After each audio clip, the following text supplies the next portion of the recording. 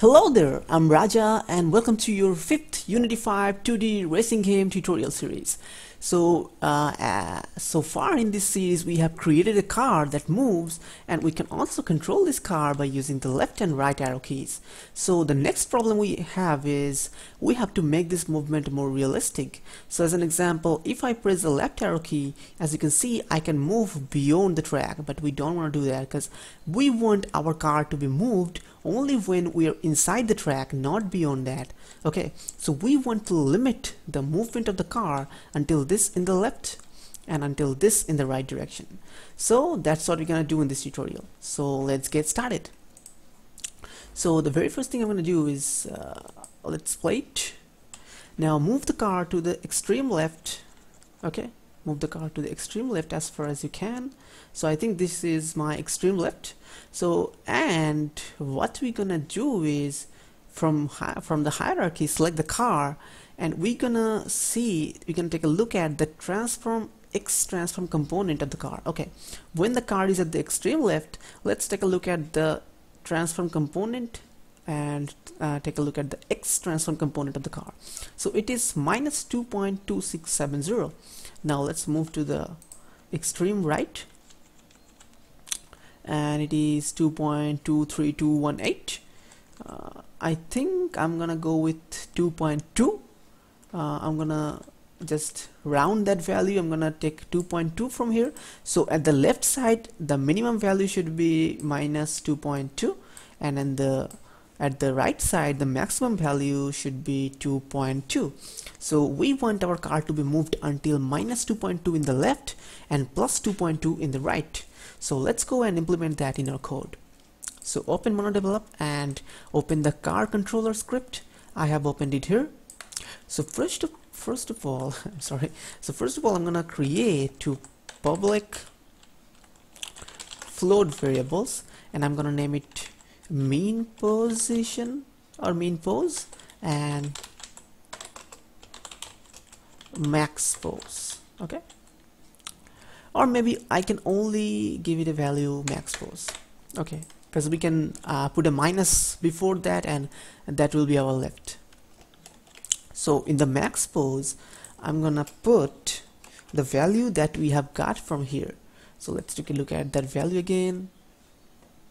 Let's move it to the extreme right, and the value in the position.x is 2.23, and I'm gonna take 2.2 for that. Okay, so the maximum value is 2.2 until which we want our car to be moved in the right direction. So that is why in the max pose I'm gonna put 2.2. So now what you're gonna do is here the position.x value of the car is getting incremented due to our input, and we are putting that position.x temporary value into our original position of the car, that is this transformed position. So we want to edit the value, or we want to limit the value of position.x. Okay, we want to limit the value of position.x so that that value remains within our max position value. So in order to limit a value, we have a special function in Unity that is called mathf dot clamp. So what clamp does is it just limits the value of a variable to a min and a max value. So open a parentheses, and first of all we have to give the value that we want to limit. Now we want to limit the value of position.x, and next we have to give the minimum value. Now as you can see here, the max position is 2.2, so the minimum position at the left is minus 2.2, and the max position is 2.2. Oh, and we have to give a f here to make it a float, otherwise Unity will give us a lot of errors. So that's our math.clamp. Now this math.clamp will return us the value by limiting it to minus 2.2 and 2.2. So we have to catch that value in, we have to put that value in position.x variable. I don't know what is happening.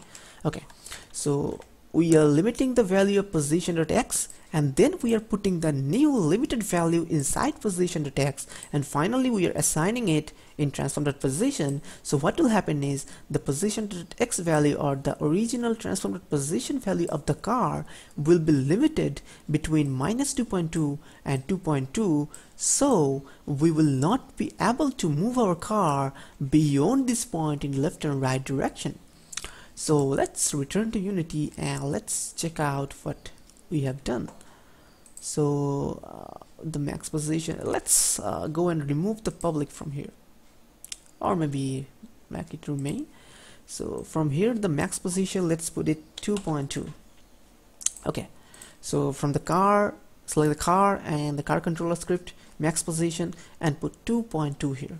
So now let's go and run it. Let's move to the left direction, and as you can see, if I try, I cannot move beyond this point because we have limited the value. Now if I try right, now as you can see, I cannot move in right direction too beyond that point because that is our maximum point that we have set. So we have more realistic movement of the car now. So that's it for this video. I hope you guys enjoyed this tutorial and learned something, and a lot more things are coming in this video, so keep watching. Make sure to subscribe, and if this video really helped you, please hit the like button and share it with your friends. So thank you very much for watching this video, and see you in the next video. So let's go and see you in the next video. Thanks.